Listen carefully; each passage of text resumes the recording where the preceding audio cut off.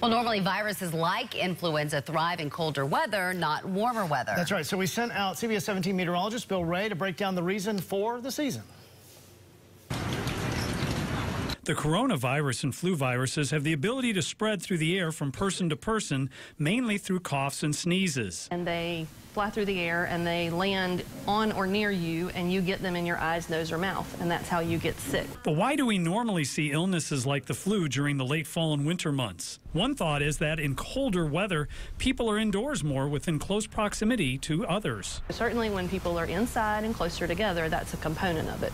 But there's also the component of the virus itself, and viruses do tend to survive better at cooler temperatures and at lower humidity. The National Institutes of Health studied the makeup of the flu virus and found out how the flu virus responds to temperature. The outer layer of a flu virus is made up of many oils and fats, and this outer layer is gel-like in temperatures cooler than 70 degrees.